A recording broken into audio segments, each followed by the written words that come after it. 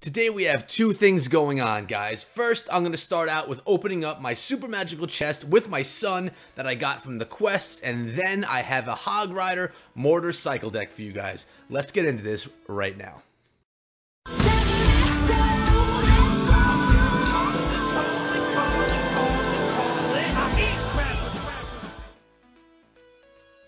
What is up, my friends? My name is Echo Thrumi, and today I have Carter on the channel because I have a super magical chest that we unlocked here from the quests, and Carter and I are excited to open this one up. Carter, why don't you say hi to everybody? Hi, kids. Hi, kids. All right. So, what do you think we're going to get out of the super magical chest today?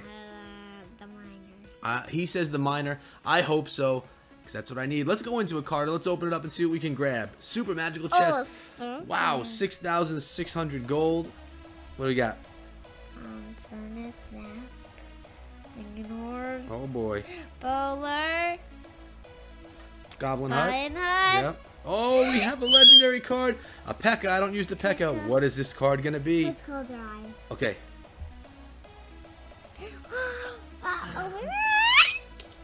Oh. It's a princess. That's still a great card. Getting a legendary card out of a super magical. Unfortunately, I got P.E.K.K.A.s and not Golem, but that was a good one. Carter, why don't we say bye to everybody? Our next one is a Bye. golden chest. Say bye. Bye. I'll see you in a minute, guys.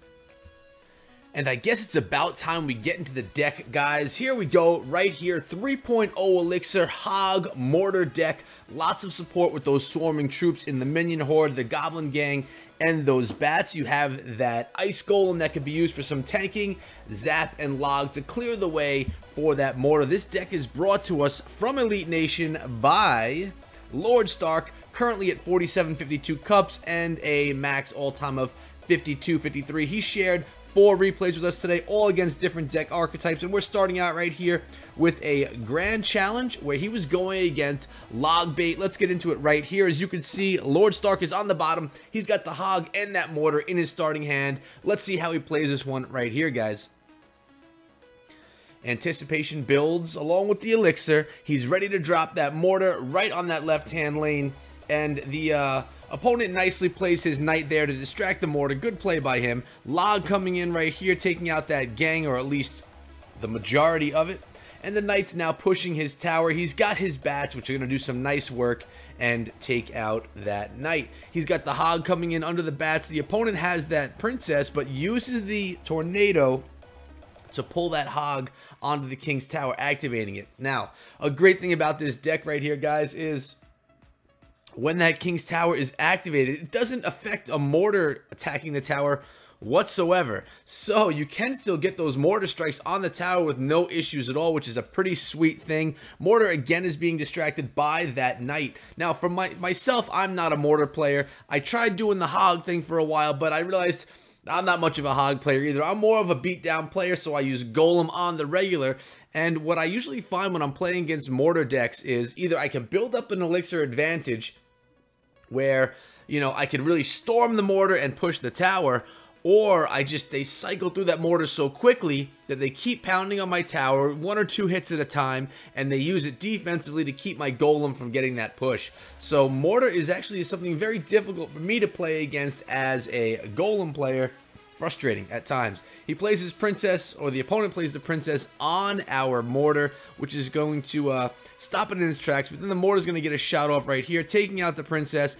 We got the ice golem blocking right here, goblin gang in to clear up the opponent's goblin gang, and the mortar does not take out the rest of that gang. So as we're looking at it right here, we have a short lead, a small lead on that left-hand tower, but here we go, the hog not even getting a strike on the tower. The opponent's playing that tornado very well. Mortar in yet again. Is the mortar going to target the princess? No, it's going to target that knight, and the goblin gang is going to go in there and push, but the log is there, nicely played. Goblin gang on top of the princess, and a zap on top of the goblins on the tower.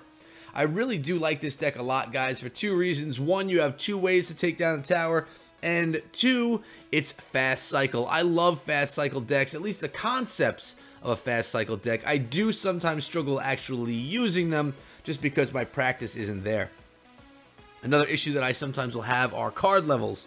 Obviously, you spend time asking for upgrades. As a free-to-play player, which I'm not, but I haven't spent that much on the game. But, you know, if you're a free-to-play player, you ask for donations on certain troops, and you really upgrade a specific set of troops, and then to go and switch your gameplay up and do something completely different, you know, you don't have the troop levels to do as well as you'd like. So we do have a 500 hit point lead on that left-hand tower from the opponent. We're in overtime right now. Like I said, this is Grand Challenge. And he's playing against Miguel from Scorpions, trademark. The Ice Golem is in, tanking for the Mortar. Mortar's going to work on those Spear Gobs, and our Goblin Gang took out the Goblin Barrel on our right-hand tower. Pretty good battle right here, guys. No one is willing to just let this one go, obviously. It would be silly if you were. The Minion Horde is being played, I believe, for the first time right there, guys. A log is in on that princess, and a couple of minions are going to be making it near the tower, onto the tower for a little strike, not as much as you'd like to see. The Mortar played again on the left-hand lane. Bats are in, and we have the Ice Golem in as well. Log is in hand, going to take down that princess, or is it? We're going to have to find out soon. The log is going to go down on the Goblin Barrel, which is probably a smart play right there. Got to make sure. Oh, nice zap right there. Taking out the gang. Another shot on that tower, guys. The Mortar is so strong. Here comes the push, distracting all of those. Nice play with the Hog right there, keeping the princess from taking out the Minion Horde, really protecting his 5 elixir troop. Or card, I should say, because it's multiple troops. And here we go. Opponent's going with the rocket and the Gob Barrel. Didn't trick him, though. He's got the log right on the heads of the Goblin Barrel. And all he needs is 1 or 2 shots from the Mortar. We'll take a Mortar shot and a Hog shot. That would be fantastic. There's the Hog shot right there, guys. It's a zap and a log away from a victory right here. There's the zap. And here comes the log, taking down everything in its path. Great game right there for Lord Stark against Log Bait. We have 3 more, like I said. The next one we have right here is against the Mega Knight, and this guy's from Legion Esports. Let's see how he goes. So we have WASD. I love that name. For those of you who don't know, if you're a PC gamer, that's how you control your players. It's up, down, left, and right on the keyboard. Little PC knowledge right there. So love that name right there from the Legion Esports player. Here's the Mortar being played right there as a defensive structure. Really nicely done. I like how he plays it up high as well, because if it does survive, it can get a shot or 2 in the tower. And it did get 1 shot in the tower, but the opponent's Hog got a shot on that tower as well. We're again in Grand Challenge right here. Mega Knight's played right on top of our Hog, but the Ice Golem is going to distract him, slow him down. Our Hog's getting 2 shots. 3 shots on the tower right there, guys. Really beating down that left-hand tower. Nice start. Bats on top of the Mega Knight. And the Ice Golem in to slow things down and distract. I did a video on a Mega Knight deck the other day, and as I watched it back as it was uploaded, I called it the Mega Prince too many times to be comfortable. Too much to edit out after it was already uploaded, so it is what it is. Funny, you know, whatever. Brain fart, I guess, guys. We got the Goblin Gang pushing. We got the Hog in behind. I love that you have multiple ways to push with this deck, guys. It makes it so versatile. We have the Hog and a Spear Goblin on the tower. Gonna take it down to close to it. 31 hit points left in that left-hand tower, but we have a big push coming in right here. The Mortar's played again, so that Hog is distracted, like I said. Again, Bats in, beating on that Hog. There goes that tower, and now that Mortar can sit there and play a little bit of defense for a few moments. I'm loving how this deck is played. Lord Stark really does it well. 3.0 elixir. You know, if you don't use the Minion Horde too often, because it's your most expensive troop in the deck, you're really going to be okay. Now, a lot of times you'll see a Mortar deck and it has the rocket in it. This does not have a heavy spell. You don't have a poison, a fireball, a rocket, or a lightning.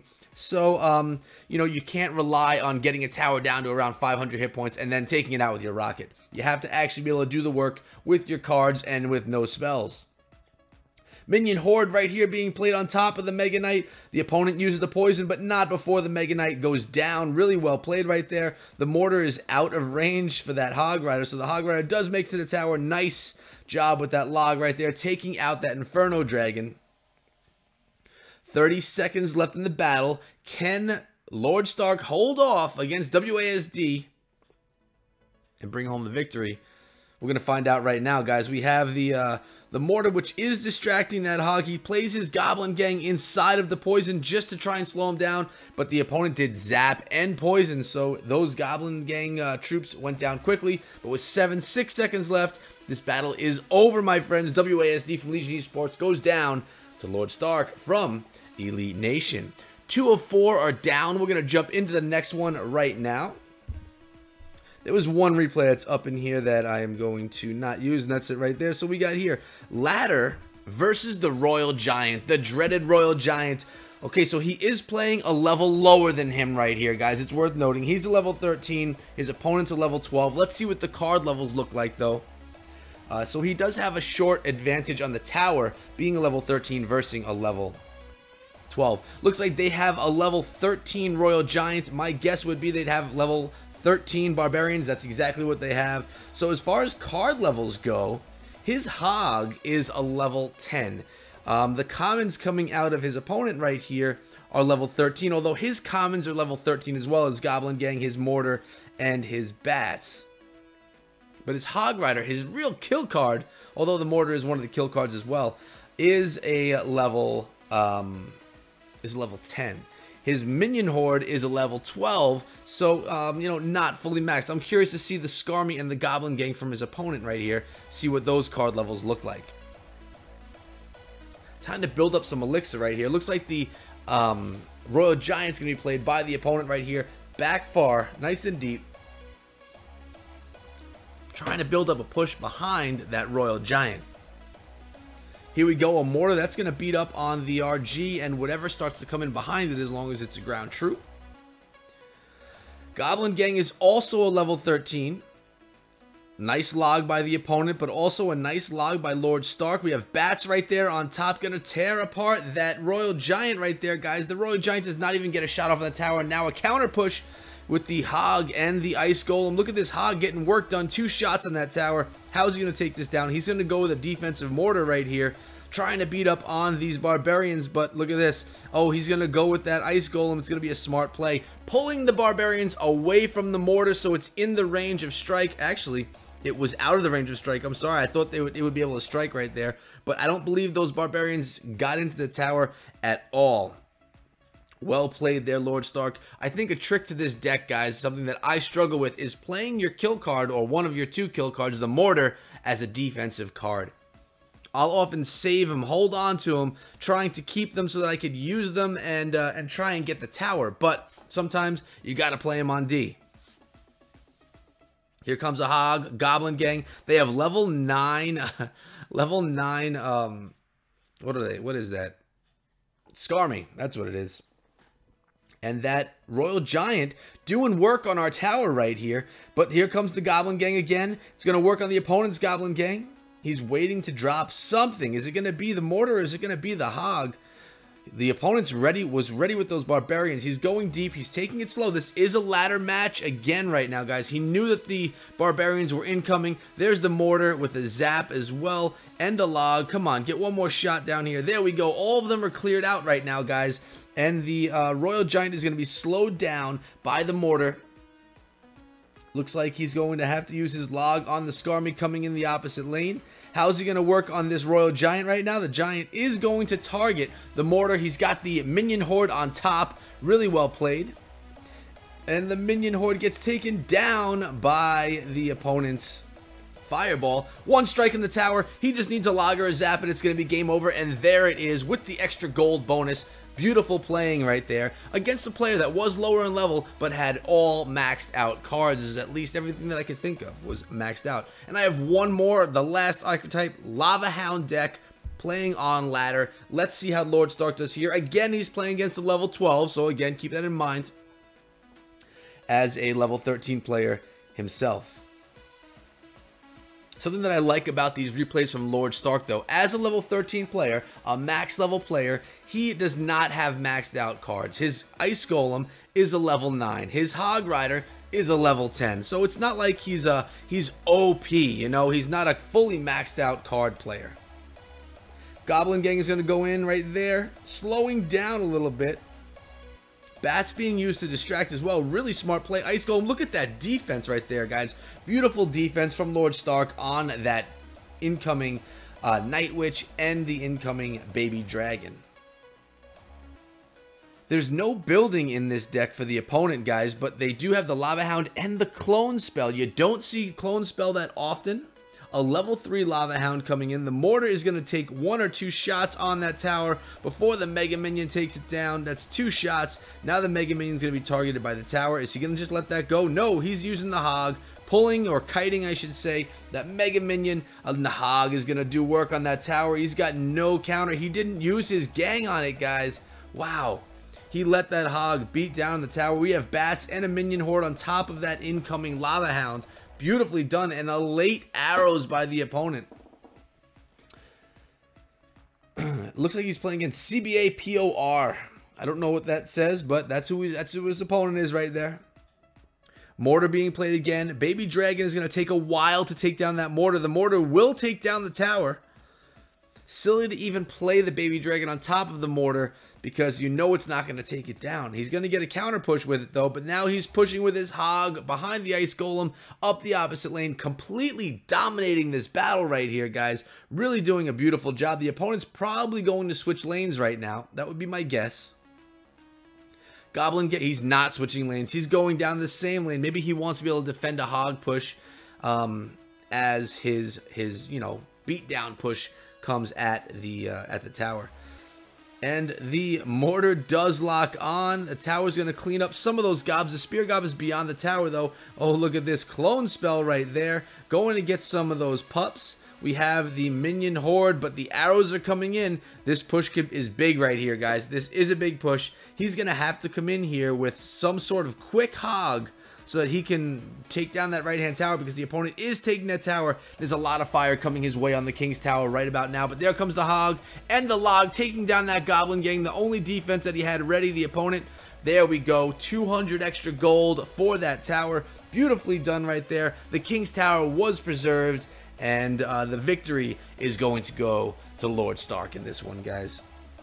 Beautifully played. What I'm going to do right now is go back to the deck. You guys can take a look at it and see if you like it for yourself. If you want to copy it to your profile so you can test it out yourself. I'm gonna do that myself personally. Actually, when I do it right now, I'll do it right there.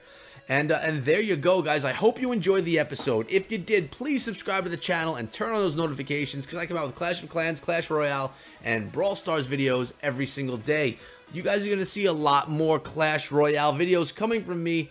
News to be said. I'm not going to say anything just yet because nothing has been confirmed, but you know, good things are coming for Clash Royale. Still going to have my Clash of Clans videos every single day for you, so you don't worry about that at all. But guys, it's been fun. I hope you enjoyed yourself as well. Let me know in the comments if you like this deck type, or if you don't, let me know what you prefer. If you want to follow me, you can do so over on Twitter at Ekotrumi. And remember, the BOGO sale is still going on right now for GFU. Buy one tub, get one free. Information is in the description below with a link and how to get that. So take advantage of it right now, guys. But until next time, which will be later on today with the Clash of Clans video, be good.